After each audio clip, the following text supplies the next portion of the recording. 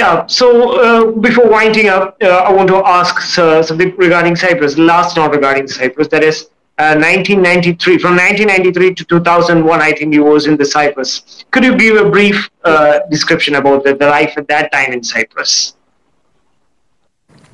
Well, I consider that my best years of service in the church from a personal perspective, because it was returning home and returning not to the village where I grew up, but to Cyprus in the southern part, and living among the people of God in Cyprus, who are now being affected by tourism from Europe and America and Western culture in general, and especially the American movie culture, the Hollywood culture, and that was really for me, it was a kind of a wake-up call of what was happening in the world and how people were being affected. When I left Cyprus, the effect of Hollywood on Cyprus was minimal. Now everybody has big screen TVs. There are many channels, TV channels. All the American movies and European movies are shown everywhere.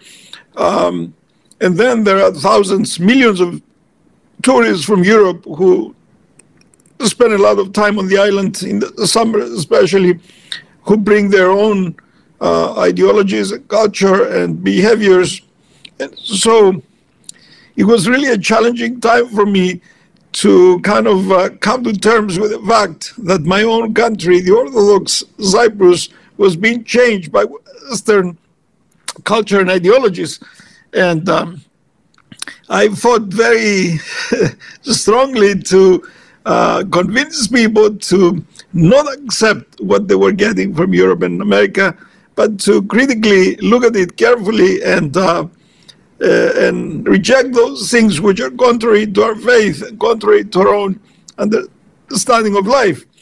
And to this day, I have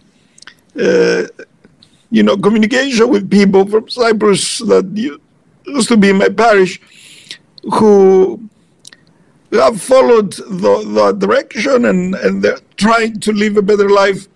And anyway, it was really a great time for me because it gave me an opportunity to look at the world from a different perspective after seeing Cyprus in its early years, seeing America and experiencing and being educated in America and then returning.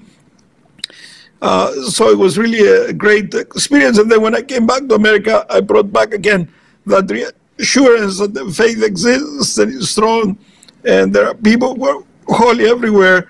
And what we experience here in America perhaps is not necessarily the only thing that's happening in the world. So,